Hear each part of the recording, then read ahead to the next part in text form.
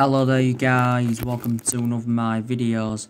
So the summer transfer window shuts in about a month, and so far Manchester United have made one signing.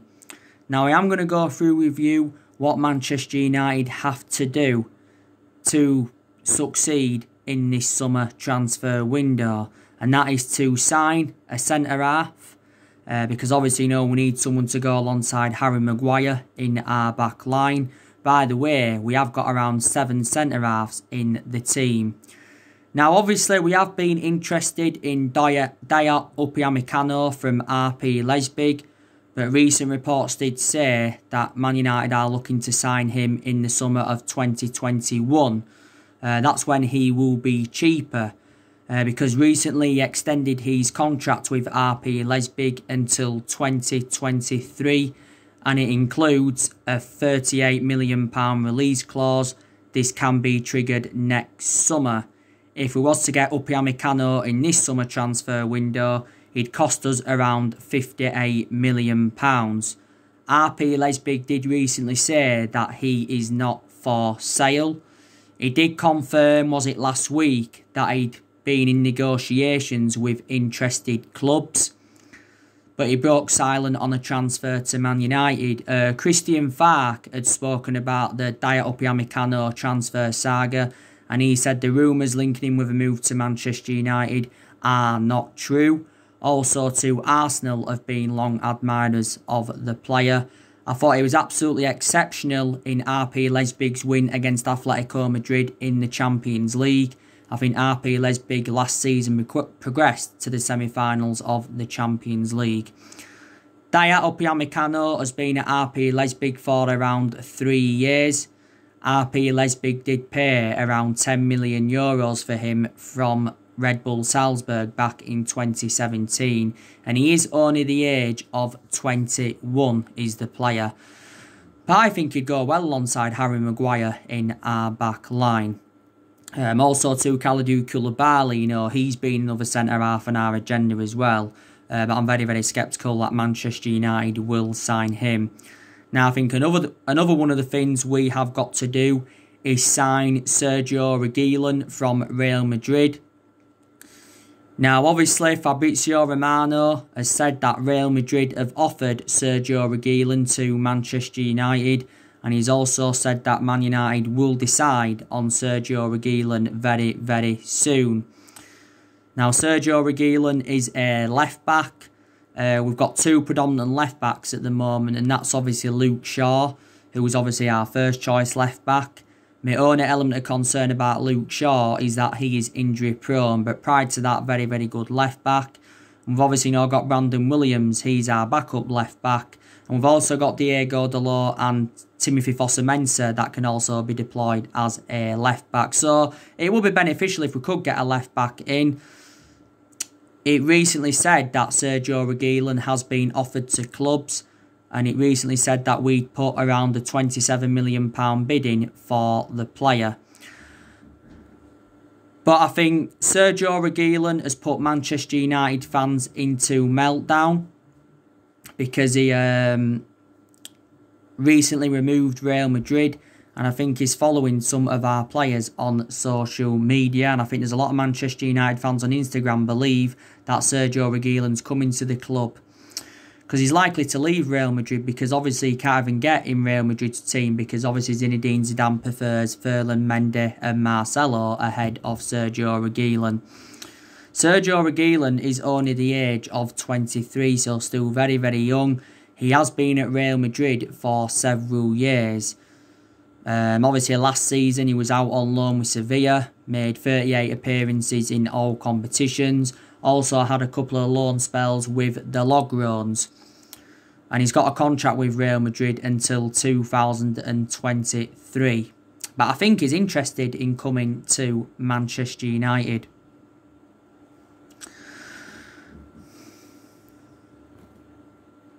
So, yeah. So, like I said to you on my video this morning, Sergio Reguilon could be our second signing in this summer transfer window. Definitely a cheap solution. But it does mention that Arsenal have been interested. Tottenham have also been interested, but we shall see.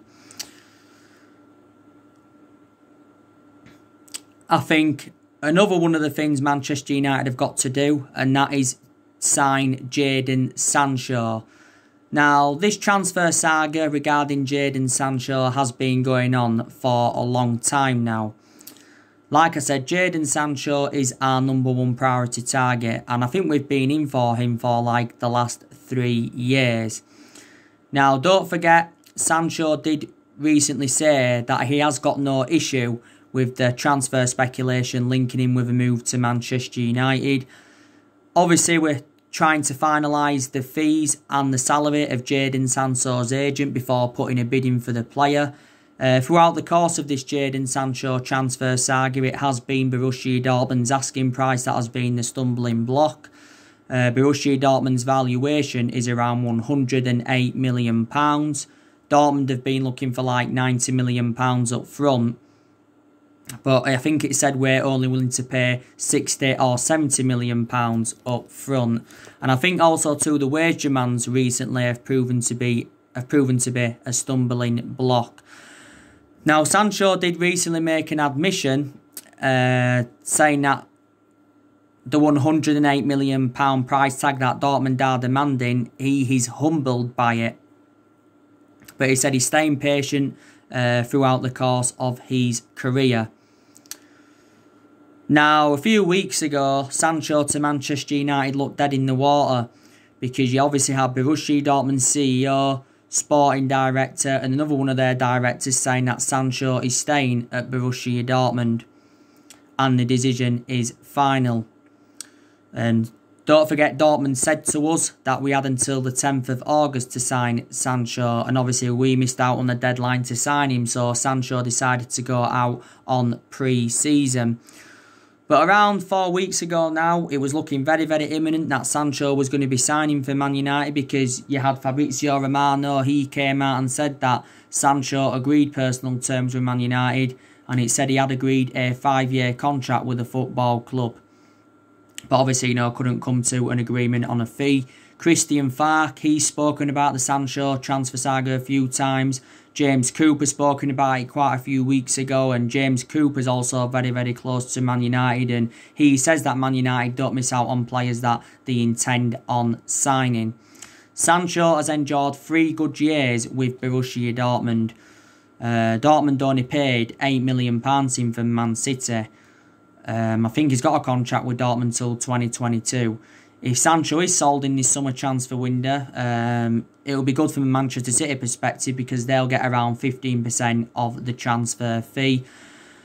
The reason he had to leave Manchester City in the few years he was there is because he didn't get assured any first team opportunities. We've already made a promise to Sancho that he will be our next number 7 if he does sign for the football club in this summer transfer window. Obviously, we've got number 7 vacant at the moment, but we've had a lot of good number 7s up and down the generations. We have been looking at a lot of alternatives, though, to Sancho in recent weeks because there is much cheaper solutions than him. But Solskjaer is angry regarding the Jadon Sancho deal, and he's urged Ed Woodward to go and sign him and fix it. That's what he wants to see. I've outlined the reasons why I want Sancho at the club is because he's got a very, very good friendship with Rashford. He'll dramatically improve us. He's still very, very young. And he has got good physical attributes. These are the reasons why I want him at the football club. And I think we've missed out on 2 players so far under Solskjaer. And that was obviously Erling Haaland and Jude Bellingham. And of course, they both went to Borussia Dortmund. He said a few weeks ago that we had abandoned our chase of Jadon Sancho until the summer of 2021. And it says we'll only give up on the player if he publicly says that he wants to remain at Dortmund. So yeah, I think another one of the things Manchester United have got to do, and that's sell players in this summer transfer window, because quite frankly there is still deadwood at the football club. I think we definitely need to sell Jesse Lingard. We also need to sell Andres Pereira. We also need to sell Smalling, Rojo and Phil Jones. We also need to sell Diego Dalot. Don't forget, Sergio Romero is open to leaving the football club. So I think these are the things that Manchester United have got to do.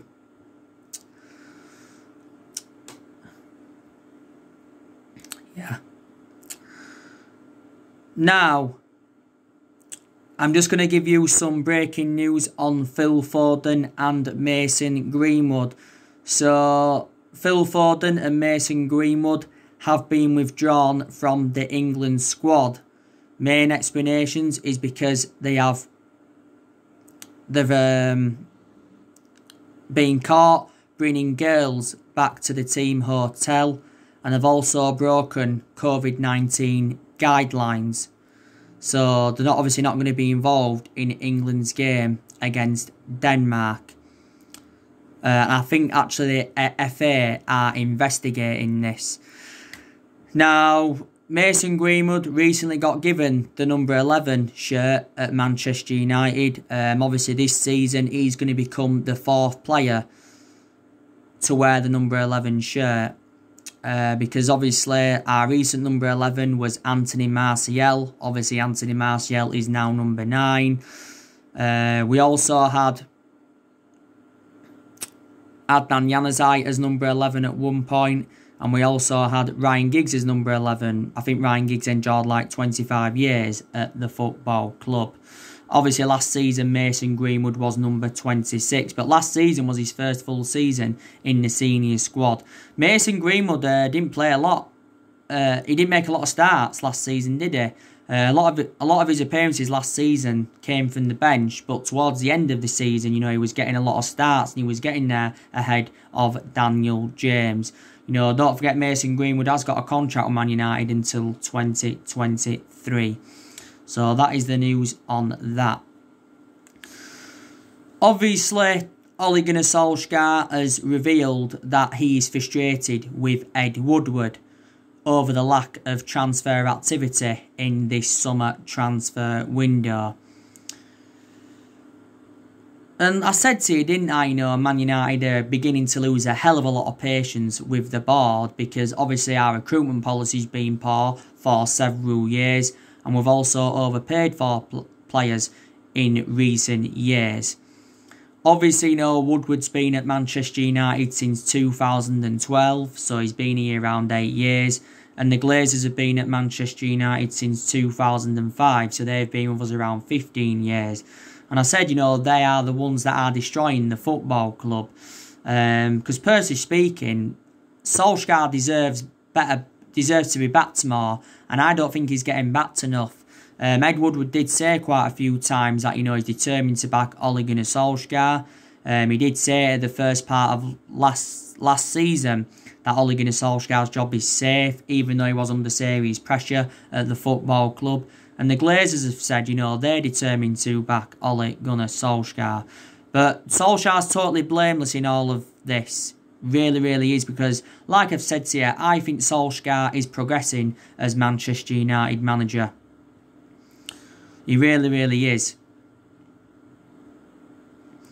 And he's even publicly come out and admitted that Manchester United have got to spend money in this summer transfer window if we are to compete with the likes of City, Liverpool and now perhaps Chelsea. But yeah, so far at the football club, Solskjaer has spent just over £200 million. Obviously he's made 5 permanent signings. Last summer brought Daniel James, Wan-Bissaka and Harry Maguire in. In January, brought Bruno Fernandes in. Obviously, brought Odion Ighalo in on loan. Obviously, Odion Ighalo was our top goal scorer in the FA Cup last season. And just after lockdown, we extended his loan until January 2021. Whether we're going to get Odion Ighalo permanently or not, I do not know. And we recently signed Donny van der Beek from Ajax.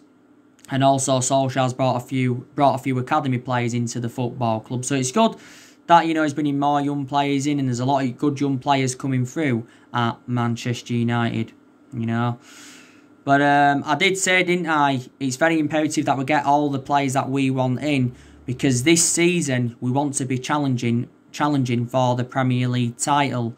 And I did say one of our expectations this season will be to challenge for the Premier League title because, you know, we haven't won the Premier League since 2013 and we haven't mounted any title challenge up in the last 7 years. So that just indicates how inconsistent we have been because in the last 7 years we've obviously had different managers with different philosophies. Obviously, you know, we've sacked 3 managers since the Ferguson era and that was obviously David Moyes. He got sacked after, 8 and 9 months. Louis van Gaal, he got sacked after 2 years, despite winning the FA Cup. And Jose Mourinho, he got sacked after 2.5 years, despite winning the Europa League and the League Cup in his first season at the club. So we've only won 3 trophies in the last 7 years. But in the entirety of our history, we have won 45 trophies. But obviously 38 of them trophies came under Sir Alex Ferguson. You know, Ferguson endured 20-odd years at Manchester United, you know. And I just think it's going to be hard for any manager at Man United to definitely replicate Ferguson's legacy or to last as long as Ferguson did. But Ferguson didn't settle in straight away because he didn't win out in his first 4 years at the football club. You know?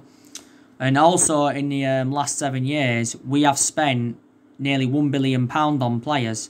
That's including what we spent so far under the Ole Gunnar Solskjaer era. Obviously under Mourinho we brought 11 players into the club. The vast majority of his team is actually Jose Mourinho's, you know, and Solskjaer's inheriting them. Van Gaal brought around 16 players in. You know, he spent just over £200 million at the club, but the vast majority of the players Van Gaal brought in have now left. And obviously Moyes, he spent around £67 million at the football club and he brought 2 players in. And like I said, there's still a few players here from the Sir Alex Ferguson era. You know. But like I said, Solskjaer is our 4th permanent manager since the Sir Alex Ferguson era. But another one of our expectations this season will be to win a major honour. Because we've not yet won out in terms of silverware under the Solskjaer era and we haven't won a major honour for over 3 years. And that's the first time this has happened in 30 years.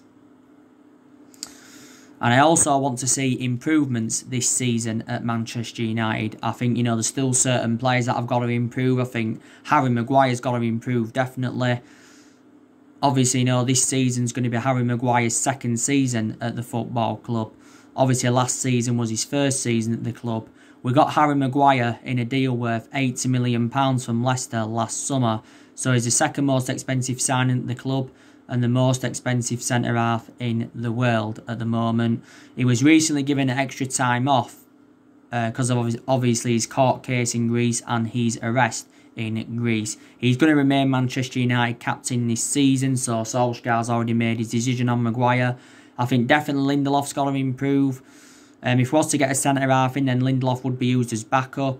Lindelof will remain at Manchester United at least for another season. You know, Lindelof has endured 3 years at the football club. You know, we got Lindelof from Benfica for around £30 million back in 2017. He's definitely not on Harry Maguire's level. I think Eric Bailly has also got to improve his fitness. He's a very good centre-half, but he's just far too injury-prone. Bailly's endured around 4 years with Manchester United. We paid £30 million in from Villarreal back in 2016. Shaw's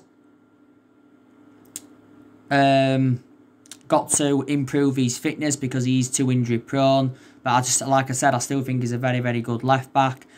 Wan-Bissaka was exceptional last season, in his 1st season with the club. Obviously, we got Wan-Bissaka in a deal worth £50 million from Crystal Palace last summer. And I think he can be our right back for the next 10 years, definitely. But I just think we need to see more attacking intent from Wan-Bissaka. That's what he's lacking at the moment. But his defensive contribution always been very, very good. De Gea, he's obviously got to get back to his best because in the last couple of years he has been a liability, reflecting on the calamitous mistakes he has made. You know, like I've already said to you, Solskjaer has got a goalkeeping decision to make. Because he did say during our Europa League campaign that he's facing a goalkeeping dilemma. Like I've said to you, I think Dean Henderson should be our number 1 this season. because I think now Dean Henderson is reliable enough to become our #1 goalkeeper. You know, Dean Henderson has now got that experience behind him. He recently endured 2 successful loans with Sheffield United, and he was Sheffield United's player of the season. Dean Henderson's been part of the club for several years, because we got Dean Henderson at the age of 14. You know, we got him from Carlisle, didn't we? Don't forget. But Solskjaer did recently say he's not ready to become #1, and he wants to stick with David De Gea for at least another season. Recently, Dean Henderson had signed a 5-year contract with Man United with an option of a further year. So in total, it was a 6-year deal worth 120 grand a week. I probably still believe that there's aspects of Marcus Rashford's game that's got to improve. Rashford's definitely the foreseeable future for Man United. You know, he's been part of the club for several years. You know, Rashford's been a United player since the age of 7, and he's been in our senior squad since 2016. Since then, has become an integral part of our team. Rashford's obviously got an ankle injury, so he's not. I don't think he's going to be playing in England's game against Denmark. Obviously, missed England's game against Iceland. Don't forget, last season he had that back injury for us. Rashford's obviously now playing on that left-hand side. But he can also, you know, play centrally, can't he? You know? So there's still definitely players at Man United that have got to really, really improve. You know, I think there's definitely aspects of our game that have got to improve. I think also too, Ole Gunnar Solskjaer's decision-making has got to improve, because in a lot of games last season, he was very tactically naive. But there was some games, to be honest with you, where he showed a lot of tactical flexibility in that. You know, but don't get me wrong, I have seen improvements since Ole Gunnar Solskjaer got recommended into the club. You know, I think definitely Rashford has improved under him. I think definitely Martial's improved. Martial was exceptional last season. Anthony Martial has endured 5 years with Manchester United, and I think he's had 2 good seasons out of the 5 years he's been with us. Last season he did well under Solskjaer, and he was exceptional in his debut season under the Louis van Gaal era. We paid around £36 million for Martial from Monaco back in 2015. Did obviously score on his debut in the 3-1 win against Liverpool. So we got him at the age of 19. I think Martial is now 24. Greenwood, he's also really improved under him. Brandon Williams, he's improved under him. I think Fred, he's also really, really improved under Solskjaer. There's obviously been rumours of Fred leaving the football club, because since the arrival of Bruno Fernandes, he's found game time difficult, and he's going to find game time even more difficult now that Donny van der Beek has come into the club. Last time I read about Fred, it says Galatasaray inquired about getting him on loan. Also, too, Roma were interested in getting him in. Fred has been at the football club a few years now. Obviously paid £52 million in from Shakhtar Donetsk. Fred did receive a lot of criticism under the Jose Mourinho era, but obviously, let's be honest, he never got his chances under the Jose Mourinho era. I think Fred's made around 73 appearances for Man United in all competitions, something like that, and scored around 3 goals. He has got a contract with us till 2023. McTominay, he's also really improved under Solskjaer. McTominay's been part of the club for several years. Don't forget, he was out with that ankle injury last season. Matic, I think he's really improved as well. I think we need to give him at least another season, Nemanja Matic. You know, Matic has endured 3 years at the football club. We got him from Chelsea back in 2017 for around £40 million. Well, it was a deal worth £40 million, wasn't it?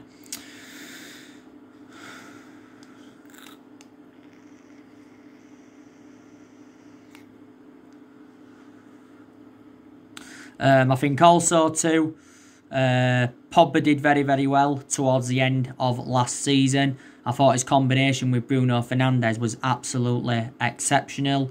I thought he did well. I thought he did well in some of our Europa League games, did Paul Pogba.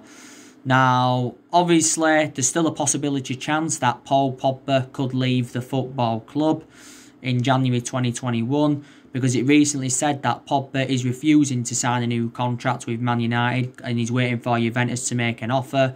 Don't forget, Juventus is his former club. Pogba did endure 4 exceptional years with Juventus. He really, really did. But a couple of weeks before the end of last season, he said that Pogba was close to signing a 5-year contract with Man United. And Fabrizio Romano had revealed that Pogba's happy to stay at the club. And Pogba's agent Mini Raiola came out a few weeks ago, and he said that Paul Pogba will stay at Man United, and he will hold talks over a new contract. As it stands at the moment, Pogba's just got under a year left on his Man United contract, but the club do have an option to extend it for a further year. As it stands at the moment, Pogba's our most expensive signing because we paid £89 million for him. Don't forget the other week he got tested positive for coronavirus. Did Paul Pogba. So yeah, players have definitely improved. I've seen other improvements. I think last season Solskjaer promoted the youth very, very well. I've got to say our recruitment's really, really improved under Solskjaer. And Solskjaer's also got rid of a lot of the deadwood since he got recommended in to Manchester United. So that's also a very, very good thing. Last season was Ole Gunnar Solskjaer's first full season at the football club. And to be honest with you, I think he exceeded most of his expectations. Obviously got us to 3 semi-finals, got us qualification for the Champions League. And I did say how important Champions League was for our players, attracting players in for the financial structure. And we also finished 3rd. The only disappointing thing is that we didn't win any trophies last season. I don't know if Ole Gunnar Solskjaer is the right manager for Man United, and I don't know if he's the foreseeable future. I think this season is going to tell the story, and it's very, very imperative that we do have a strong start to this season. It really, really is. We should win our first 2 games because obviously we've got Crystal Palace and we've got Brighton. 2 games we should win, but within our first 7 games we have got Arsenal, Chelsea, Tottenham and Everton. And they're all going to be very, very tough games. They really, really are. And it's not long now till the season starts. I am really, really looking forward to it. But for the Crystal Palace game, we should have a fully fit squad, And I think a lot this season, Solskjaer's going to go with that 4-2-3-1 formation. He went a lot with that formation, didn't he, last season. And I think in the game against Palace, he will go with his strongest 11. But it is a transition period for Man United, and it has been a transition period for a while. If things were to go well this season, we could possibly extend Ole Gunnar Solskjaer's contract. I think as it stands at the moment, he's just got under 2 years left on his contract with Man United. But don't forget, Man United is the 3rd club in his managerial career. We are unbeaten in the league since January. We are unbeaten in our last 14 league games. Last time we lost was to Burnley at Old Trafford back in January. And that was the first time Burnley had beaten us at Old Trafford in like 58 years. But since then, we have really, really improved. We also went on a 19-game unbeaten run in all competitions until Chelsea had beaten us in the FA Cup semi-final. But I really hope things do work out under the Ole Gunnar Solskjaer era. So anyway guys, that's everything to update you today. Drop your comments, likes below on the channel. If you do, consider subscribe as always, and take care. God bless, and I'll see you all again very, very soon.